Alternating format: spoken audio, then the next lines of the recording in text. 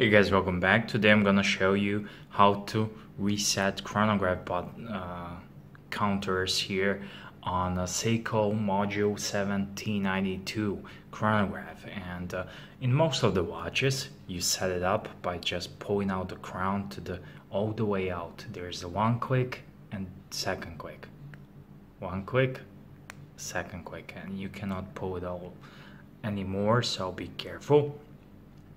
And when you pull it out, usually on most other watches you just press this and it will reset, but when this one you need to activate first counters.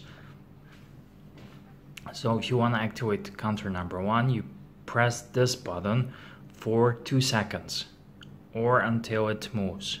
See, now it's activated. You saw the movement here, and now you use the second pusher to align it. You can hold it for a bit more and it will go faster, and then here you, let me just zoom in, here you align it, and that's it.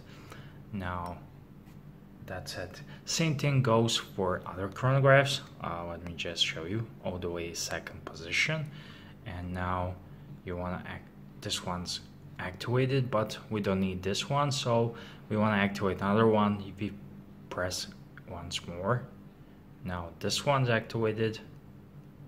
See, now you can push this one, and we want to remove it, and I overdid it, but anyways, now I want to activate a second one, any other one, and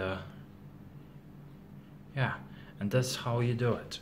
So you hold this for 2 seconds and activate it, then you use this one to align it. So let me just, I wanna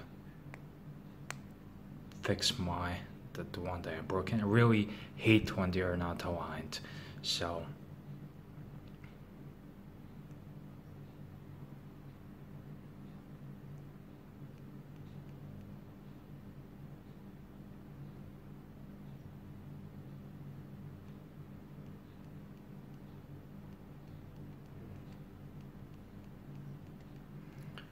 I will also put PDF menu in the description of this video, so make sure to check that out.